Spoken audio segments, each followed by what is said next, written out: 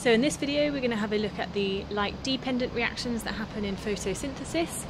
Just a reminder with this, they happen in the thylakoid membrane, which I've indicated here, and remember that this side is within the thylakoid, so it's the thylakoid space, and outside here is the stroma, so still within the chloroplast but outside of the thylakoid.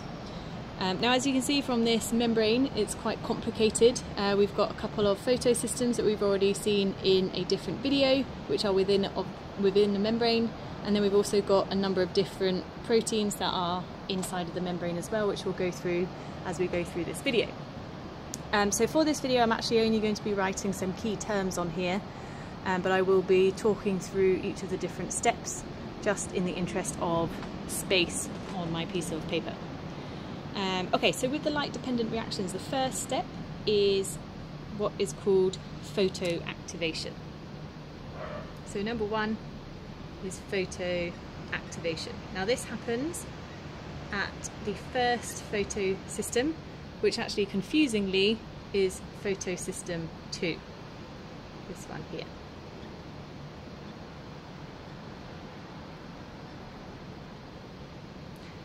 Now, photoactivation is the process of a photon of light coming in to this photosystem, being absorbed by an accessory pigment, so these blue blobs that are on the outside of the photosystem. The photon gets transferred between all of the different accessory pigments until it reaches the green one at the bottom, which remember is chlorophyll A. So this is photoactivation. The second stage that happens is photolysis. Now this word can be split up quite easily to determine the meaning. We've already seen photo and we've already seen lysis before. So photo means anything to do with light and lysis is splitting.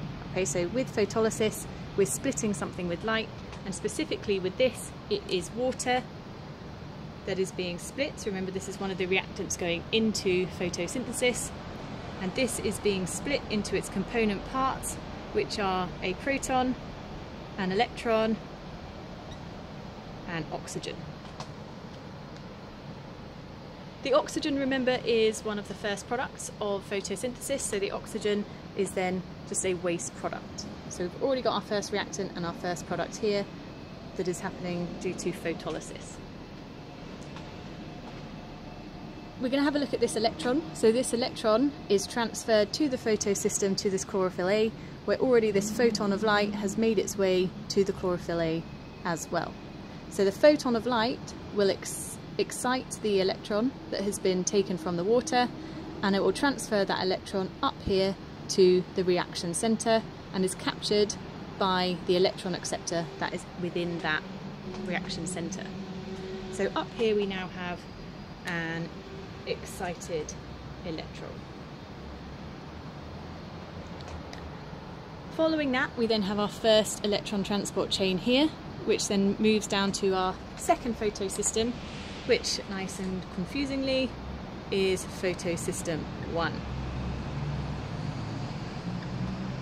Okay, so we've got to get down this first electron transport chain to get here.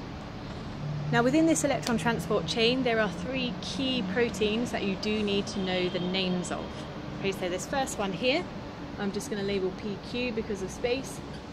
This is plastoquinone. We then have in the middle here, I'm just going to label it CC. This is the cytochrome complex. And then this last one here, I'm going to label PC. This is photocyanin, and this is an electron acceptor. With the cytochrome complex, this is important because it is going to be pumping protons into the thylakoid space. Okay, very similar to what we've seen before in respiration in that electron transport chain. So this excited electron is passed from each of these carriers until it gets to this final acceptor here and transferred to the photosystem 1, where it then is accepted here by chlorophyll A. During this process, same as in respiration, the electron moves down here, and as it goes it is releasing energy. That energy release means that the cytochrome complex is able to pump protons into the thylakoid space. So protons are coming through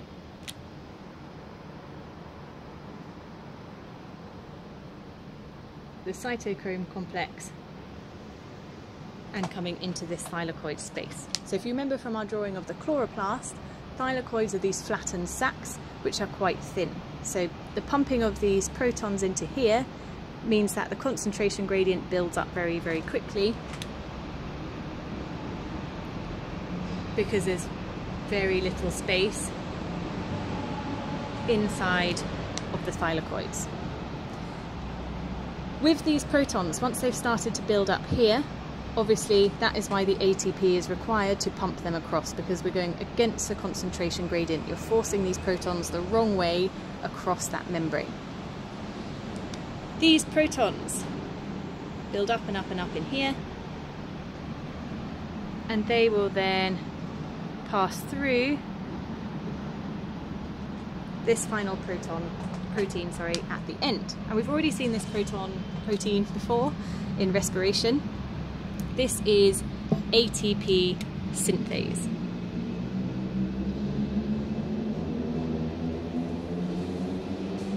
So the role of this is to create ATP as protons just pass through and out into the stroma.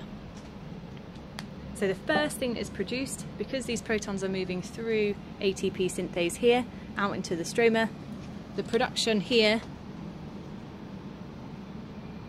is ATP. And remember, this is one of the things that we need to transfer over to the light-dependent reactions. Okay, so if we come back over to our electron transport chain, what we've got here is an electron here which has been de-energized as it's passed through this electron transport chain, and it is now with this chlorophyll A molecule here in photosystem 1. So the next thing that has to happen is another photon of light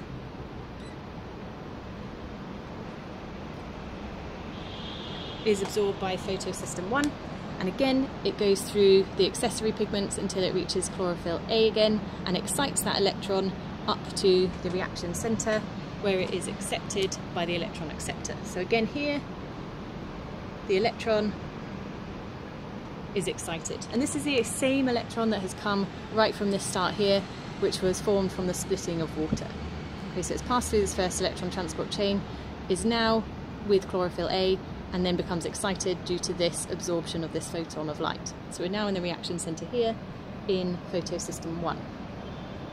This then passes through the second electron transport chain here, and again there are some key terms you need to know for this. I'm going to label this one FD. This one is ferredoxin, and it's an electron carrier. This final one here is another enzyme, and this one is NADP reductase.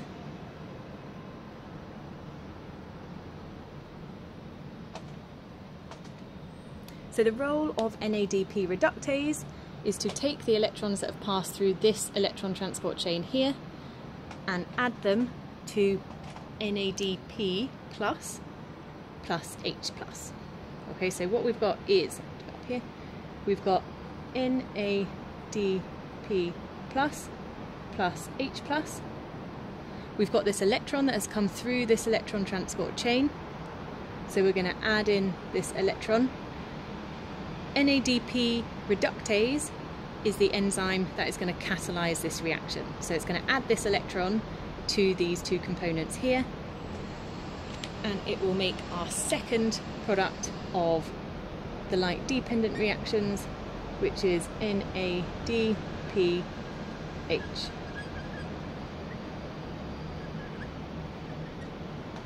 Okay, so we're reducing NADP plus to create NADPH, and this is then also used in the light-independent reactions later, along with ATP. In terms of this, to actually fully reduce NADP plus to create NADPH, you need 2 electrons to do this.